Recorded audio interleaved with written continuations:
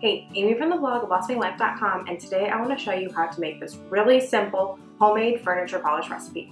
It only takes 3 ingredients, possibly even 2, and it's a natural way to clean, protect, and polish your wood furniture. Now I will say that it's always a good idea to test out furniture when you use homemade products. Just make sure that it is okay, especially if you have like an antique heirloom or something like that.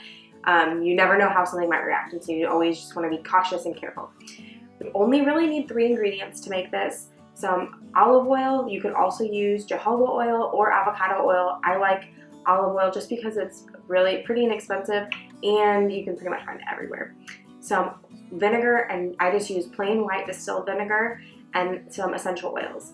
So essential oils are totally optional, but they do smell really nice, and also some of them have cleaning properties, which is why I like to add them. So all we're going to do is we're going to add a half a cup of olive oil,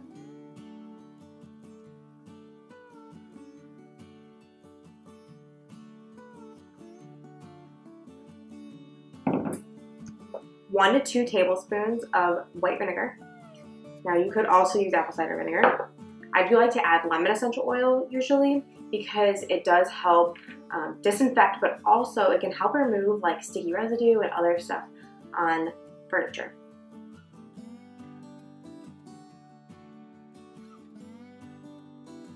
And then you're just gonna mix it up and then pour it into a container, and there you have it. That's pretty much it. Now to use it, it does help clean because of the vinegar and the lemon essential oil wood, but if you have a really nasty surface or just something that's really dirty, I would always recommend using a cleaner first and then using the furniture polish. This will last a couple months, and if you are worried about the olive oil spoiling, you can make it in smaller batches and just use it more frequently, and then that will help against any spoilage that you may be afraid of. Now before I use it every time, I just want to make sure I give it a good shake because oil and the vinegar don't disperse very well together, but if you shake it up really good, it'll help combine it a little bit.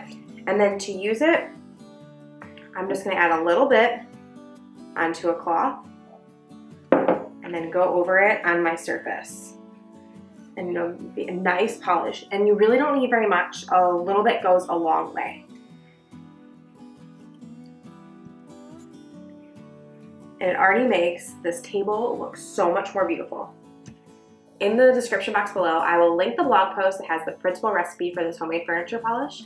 I will also leave a link to my free ebook that is 5 of my favorite all-natural cleaning products. And if you are new to natural cleaning, this is a great resource. And I'll also link another YouTube video I have created on my favorite all-natural cleaning spray. This is what I use all around the house to basically clean everything from the bathroom to the kitchen. Thank you so much for stopping by at Blossoming Life. We share DIY projects, natural products, and simple recipes. Make sure to like, subscribe, and share with your friends. Happy cleaning.